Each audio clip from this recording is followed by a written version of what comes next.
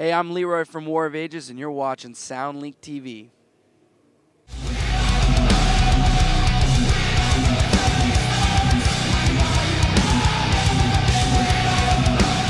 What is up? This is Trent with Soundlink TV here with Leroy Jenkins from Wage War. How you doing? Yeah, already. It's not a bad thing, though. Yeah, we had to throw it in there. Yeah. No, but for real, we're here with Leroy from War of Ages here on their headlining tour with Earth Groans and Convictions. And, you know, Earth Groans talked to us earlier. They said they're liking the tour and everything, the crowds and all that. So how's it been from your perspective as the headlining band? I think the one thing that I said with my guys, I was like, you know, this reminds me of like the Pride of the Wicked days. Like back when, you know, I mean, we do decently well on tour, but it's significantly better this time around.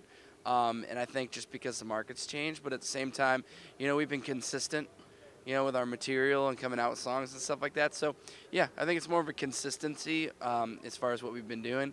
But it's way better than something, I would say, since our last headliner, which was good too, but this is definitely better.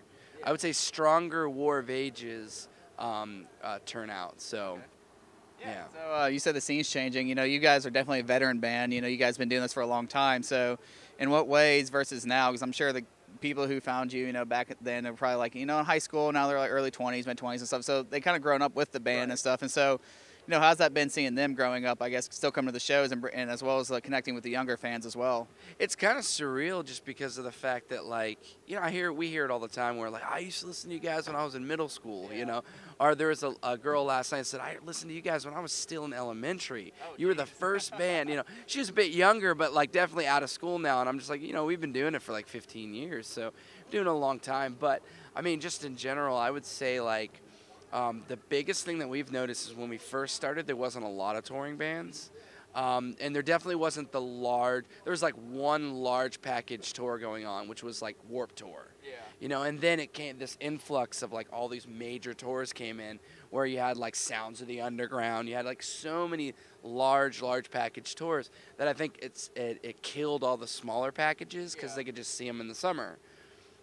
So it was a lot harder to get on those smaller package tours. It was even harder to get on the big package tours. And then, you know, just so the market was so different and kids had so many choices of shows to go to. Whereas now, those larger tours are kind of dying out. So now it seems like more of a touring market. So with these, like, small tours like this, you know, where there's 3-band package, whatever, it's a little more inviting. As far as with, you know, people to come out. They don't have as many choices. So it's like, okay, War of Ages or one of the other 2 tours going on this month, you know. So, okay. Now, at least I think. That's just my thoughts, you know. Yeah, so another thing we talked about, you know, with, you know, Earth Groans and their label Solid State is similar to like what Face Down is, you know, like you guys are sort of, I guess, carrying the torch of that label now, you know, after, you know, a lot of the bigger bands broke up or moved to other labels and stuff. And so what's that culture on that label like now still with, you know, some of the smaller bands coming up and you guys, I guess, being, you know, the veterans on the label, you know, kind of is Face Down sort of paving new ways for their bands, you know, the next crop of bands to come up and sort of reach the status that you guys, For Today, Plea for Purging, all those bands reached back in the day and all that? Yeah, I would say, like, I don't know, maybe carrying the torch, you know, is a good way to put it. But at the same time, Jason knows what he's doing. Like, he's done this for a very long time. I mean, we talk about veterans. He's done this even longer than I have. So he's very smart with his finances. He's very smart with how he runs the label. He's genuine, you know, and that's seen and known in the industry. You know, he gets a lot of flack for certain things that you know, that I would say he doesn't really deserve. But, you know, he runs his business the way he sees fit, and he's done very well, and he's been very successful. So, I mean, as far as, like, us carrying a torch, I mean, we believe in the label. We believe in what they're doing. Bands come and go. We'll come and go at some point, you know. But in general, we've kind of molded our band to where we can continue to do it. Yeah. You know, our home lives have been able to support the fact that we tour in a band, you know. We've been smart about our own finances. So, you know, a lot of that model was taken from Face Down and how he does things and how he runs his ship. So, I mean, just in general with us, we kind of mold ourselves around that too. I guess you could say carrying the torch, but at the same time, we're a part of a body of water that's moving, you know, and Face Down is the ship, and we're just, you know, helping it coast.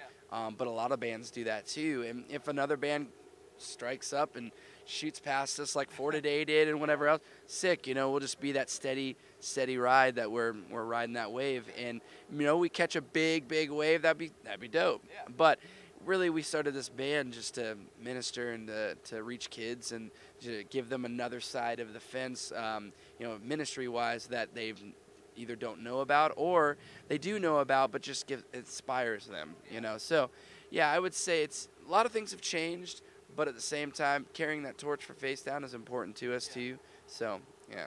Now with the new record and stuff, you know, being a, you know, like you talk about the ministry aspect of the band, you guys being a Christian band and stuff, you know, some bands, you know, they're like, yeah, we're a Christian band, but we're just Christians in the band. Some bands are like, yeah, we're a ministry band. And so like, you know, being in that type of a market and stuff, you know, how progressing from album to album and stuff, you know, what kind of content do you focus on and stuff, like what's on this new album? Because there's a lot of new stuff on this album that, you know, it's not what you call ministering per se, but it's more of like how cultures are in some ways or shape or form. So like what was the thought process being behind on this record lyrically and stuff and theme wise while still maintaining that, I guess, that ministry aspects of your band? I mean, it's just where I'm at as a lyricist at the time, you know. I mean, a lot of what I've been through is I've fought through so much of my life that, you know, I try to keep the focus on that and what we can strive to become rather than focusing on what we did in the past. Yeah. But using those things we did in the past to help shape and mold our future, you know. So, I mean, as far as you know, when you were talking about like Christians in a band or is this ministry or whatever, I've dealt with that for so many years that, you know, like really honestly, you know, to be Christ-like is ministry. So everything I do, whether I'm with my kids at home or I'm with my wife or I'm with my band on tour or I'm, you know, playing music or writing music or doing a music video or talking to a promoter or whatever, it's all ministry. I'm here to minister. I'm here to do exactly what, you know, Jesus called us to do, was make disciples. So, you know, I don't sit there and get up on stage and say, this is what you're supposed to be doing. But in a way I do in my lyrics, you know. I'm here to love on people and do whatever. And my whole band feels that way. You know, it's not Christians in a band. We are Christians. So of course we're Christians in a band, you know. You know, but at the same time we're here to be Christ-like, and every single member of our band believes in that fact. We're not perfect, but we do believe that that's what we're put on earth, is to love and is to minister to people and make disciples and all. We all collectively agree with that. Whether people want to label us as this or that or, you know, whatever, it honestly could care less. I don't care where we play. I don't care what tours we go on. It just never mattered to me. You know, we just go out there, play with Hatebreed, and do the same thing we would do whether we were on tour for today. You know, we just go out there and we just do what we do. So now, one thing you hear a lot about with bands who are Christian bands or were Christian bands is like they talk about the tour life, the band life, seeing the world, kind of like shape their faith and sort of, I guess, you know, sort of brought them away from it in a way or whatever. So like, I guess for opposite for you, like doing this for so long, seeing all this stuff, you know, what has it been that you've seen that's, you know, I guess held it together?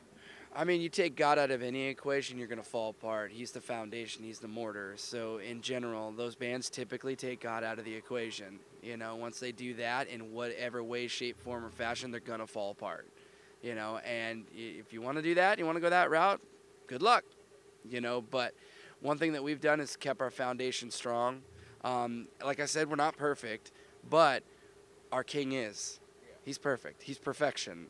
So as long as we follow a king and not a man or idolize something else, we're fine. We'll be fine. Well, our structure will be intact because he is our brick and mortar. You know, we built our foundation on that rock 15 years ago, 20 years ago for me when I became a Christian.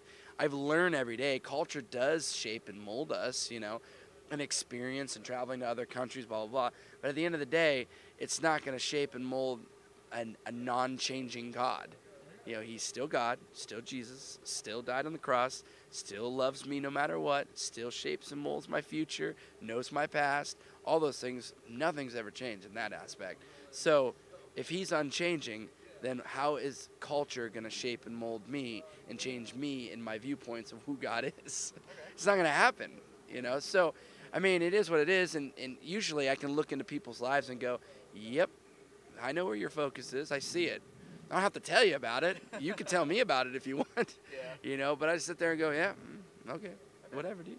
You know, there was one guy, if you don't mind, I don't know how much time you have in this, but there's one kid that was We were at a show, and came into the green room, and I could tell he's like kind of bummed and whatever else. And then he just mentioned to us, he had mentioned the fact that there was this situation that happened in his life, and in the situation that happened in his life, it was he not talked to his father in years, and then his father and him got reconnected, okay, and they healed a lot of wounds, things were great, and then his father passed away. So he was saying that he was angry with God because his father was taken away from him. And I'm just sitting there, and reaction sometimes isn't my strong suit, but I'm just sitting there, and I'm thinking, and I just was real with the kid. I'm like, bro, can I be real with you? I'm like, that's the stupidest thing I've ever heard before in my life. And I go, let me explain it to you. I'm like, you had this terrible relationship with your dad, okay, Eve, crazy. I'm like, God brought him back into your life to heal those wounds, and then took him home. And you're upset about that. Does that, tell me how that makes sense. You're upset. You healed all these wounds. Everything's great. And then God took him home. Took him to paradise. Yeah. And you're pissed. Yeah. I'm like, to me, being a believer, knowing the fact that you are too, or were, or whatever you claim to be now, I'm like, that. It's not like you're stupid. You know that line of thought. You know where he's going. You know all that stuff. I'm like, so the fact that you're upset just sounds stupid. And he was like, never thought of it like that. Maybe I was a little harsh, but at the same time, I feel like they know better. You know better. If you know the truth, you know better. Yeah. And yeah, sure, life's hard. Life sucks. Life is hell. I get it. Yeah. I've gone through so much. I've been kidnapped. I've been, molested. I've been, tried to commit suicide. I've been through so much. And it's like, but my God still pulled me through all that. So, and he's the structure. He's the brick and mortar. He's the, so it's kind of like, I just sit there and I go, I know that truth. So if I know that truth, then everything else is just so trivial. Okay. So. All right. So you got this new album out and everything. You're on this tour now, so what can fans expect from you next, for the rest of the year? You got any plans to do any more tours, festivals, or anything like that? We've got, we're about to announce our Europe tour. We've got a little Canada tour that we're going to be doing right after that. Then we're going to finish it up with New England Metal Fest. And then after New England Metal Fest, I'm going to take about 4 months off because my wife's having a baby. Oh, congratulations. So, yeah, we're having our 4th little one. Oh, wow. Yeah. So I'm going to spend some time at home, blacked out 4 or 5 months. At the end of summer, we're looking to tour again, possibly another headliner. We don't really know what it's going to look like now, but that's the hope. That's what we're planning on doing. So. Yeah, something you mentioned earlier about, you work around your I guess, quote unquote, real life with the band life and stuff now. And I'm hearing a lot of bands, older bands doing that. They're doing stuff at home with their families while they still make time to tour and all that. So what is it that you do at home to I guess, pay the bills per se? What is it that you do in your, I guess, real life now that get to be able to tour and all that? Well, I own a company, so I own a carpet cleaning business. So, and actually, it was a blessing. It was something that we were able to get into, and then had the opportunity to buy it over a franchise. And so we bought into the franchise, and then took it over, and then bought it completely.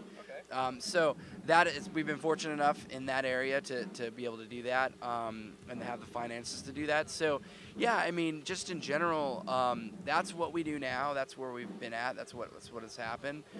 But it's allowed me to tour. And a lot of the other guys in the band as well, the same thing. They have different things that they do at home. Yeah. Or Jack, our guitar player, he owns his own studio, so it allows him to leave.